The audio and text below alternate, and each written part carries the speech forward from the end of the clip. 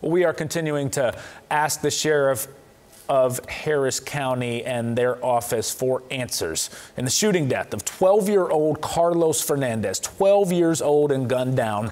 Liliana Pearson is live right now outside the Cloverleaf apartment where there is a memorial growing. Now, Liliana, you talked to the sheriff's office and they say they're just not releasing any information right now.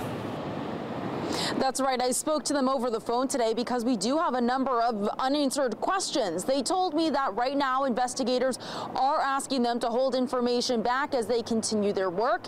Today we did speak to community members and people who say they knew 12-year-old Carlos Fernandez. They say it's a frustrating update. It's an outcome neighbors say they never wished for, but they did see coming. I was saying that something would happen if they don't calm this down. Neighbor Jim Sims says the unit next door often had law enforcement called out for domestic violence. He never imagined it would lead to the death of 12-year-old Carlos Fernandez while he slept in his bed. That's tragic, you know what I'm saying? But that's terrible. it's brewed up to that. What we do know, Harris County Sheriff's Office says this seems to be a targeted attack. A person walking up to the window and letting loose a spray of bullets.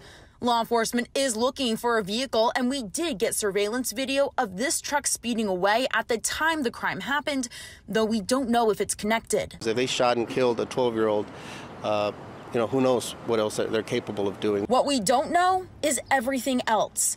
No suspect name has been released, no motive given, and calls for service to the apartment are being held back. One community member who didn't go on camera telling me she doesn't feel safe speaking out, not knowing who or where the suspect is.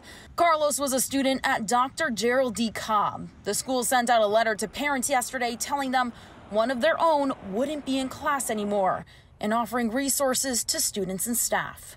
I'm Liliana Pearson, ABC 13 Eyewitness News.